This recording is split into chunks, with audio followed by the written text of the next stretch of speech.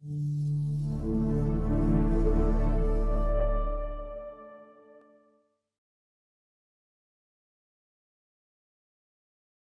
radiographic exams are one of the primary diagnostic tools to determine disease states and to formulate the appropriate treatment.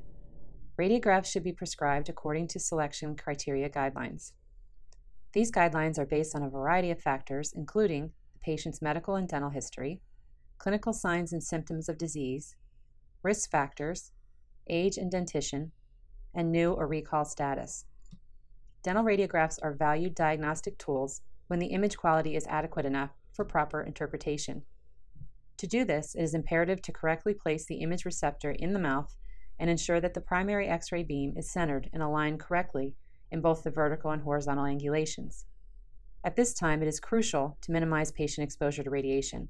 Successful images require the use of careful technique and precautions to maximize their diagnostic and interpretive value. This video is provided by Dentsply Sirona and is to be used as a guide to enhance the clinician's skill in acquiring quality radiographs. This informational guide is not intended as a replacement for the Directions for Use manual for any product shown.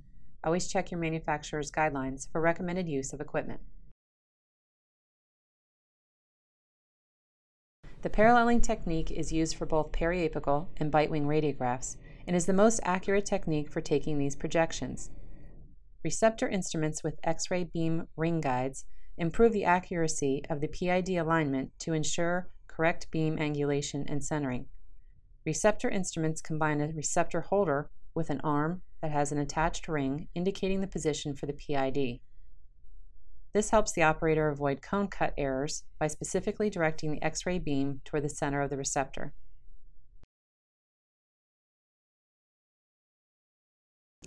The Uni-Grip Universal Sensor Holder is designed to provide an entire full-mouth series using only one holder.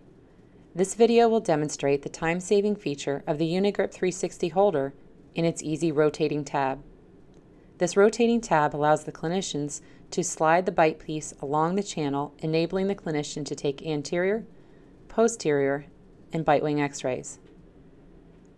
The Uni-Grip positioning arm and ring can be utilized with the Uni-Grip 360 Sensor Universal Holder.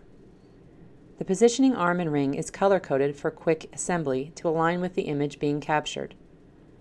The color coding of the Uni-Grip 360 holder is the same as the original RIN XCP system: blue for anterior, yellow for posterior, and red for bitewing. The Uni-Grip arm and ring system offers a small hook feature to allow the clinician to rest the cord out of the way of the patient's bite and preventing cord drag. The Uni-Grip 360 sensor holders are disposable, but the Uni-Grip arm and ring system is autoclavable for up to 100 cycles. To assemble the Uni-Grip 360 for use, insert the sensor into the opening of the RIN universal cover.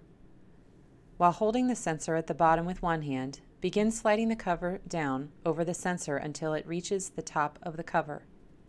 Do not push or pull on the cord to place the sensor into the sensor cover. Use of this barrier does not replace the cleaning and disinfection of digital radiology sensors. Please clean and disinfect digital radiology sensors as described in the manufacturer's Directions for Use manual. Tightly wrap the arms around the sensor and barrier to keep it snug. Wrap the bottom tabs up and around the sensor and barrier. These tabs reduce the movement and potential misalignment of the sensor during use. To use the Uni-Grip arm and ring for paralleling technique, simply guide the arm onto the end of the Uni-Grip 360 bite piece until it snaps into place. Slide the ring onto the arm using the appropriate color to ensure proper adjustment for the type of image being captured. The arm can be adjusted on the bite piece in several locations, allowing for comfortable placement depending on the patient's anatomy and/or presentation.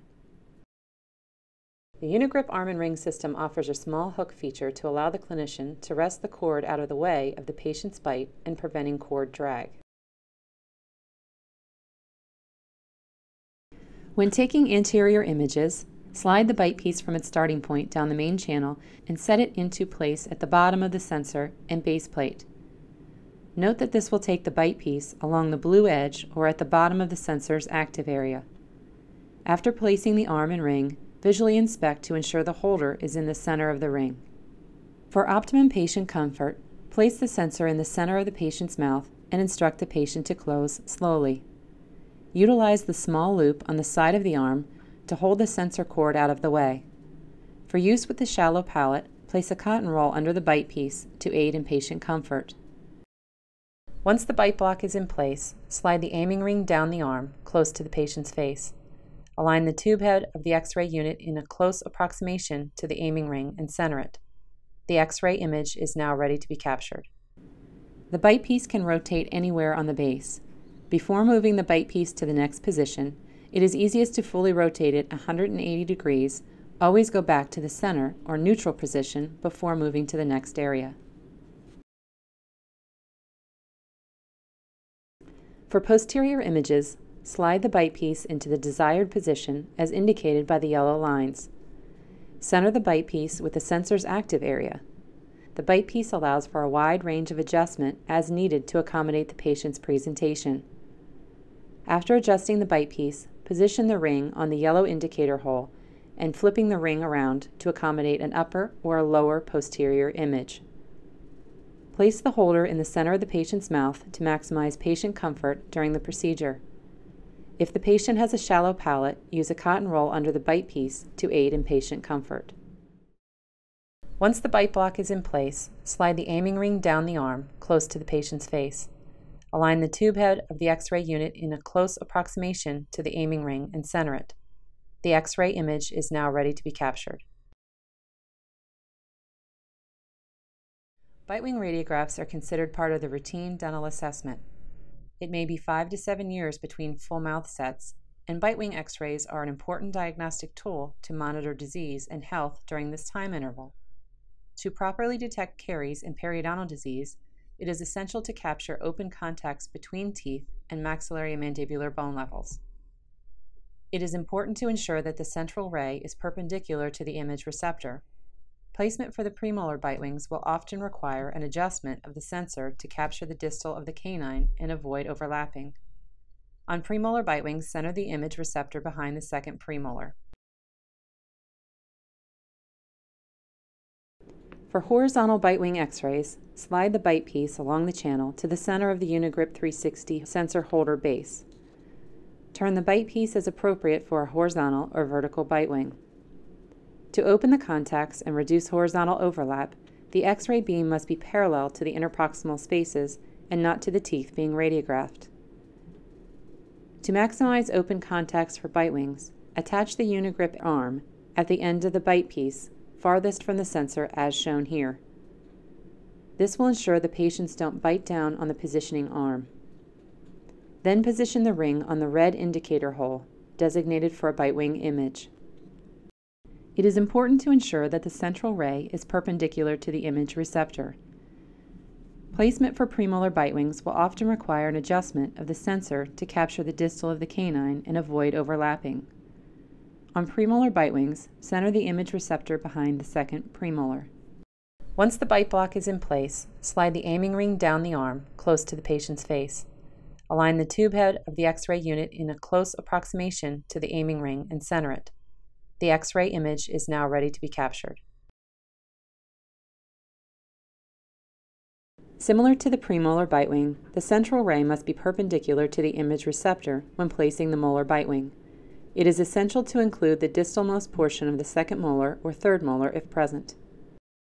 Once the bite block is in place, slide the aiming ring down the arm close to the patient's face. Align the tube head of the X-ray unit in a close approximation to the aiming ring and center it. The X-ray image is now ready to be captured. Thank you for viewing this instructional educational video brought to you by Dentsply Sirona.